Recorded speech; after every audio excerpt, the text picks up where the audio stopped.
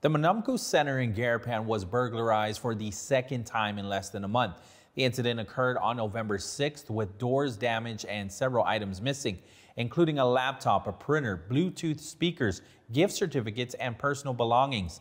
The director, Walter Manglona, suspects the burglars may have entered through a window and forced their way through barricaded doors. The center is a crucial hub for seniors who socialize, receive services, and engage in various activities.